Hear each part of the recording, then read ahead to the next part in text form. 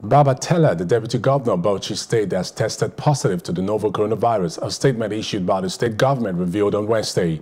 The statement signed by Muktar Gidado, Senior Special Assistant, SSA on Media to the state governor, indicated that a test by the Nigeria Center for Disease Control, NCDC, confirmed the development.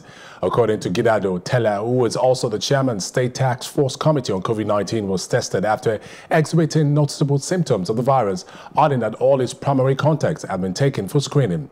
The SSA further stressed that Governor Bala Mohammed had sympathized with his deputy and solicited for prayers from all of his for his speedy recovery.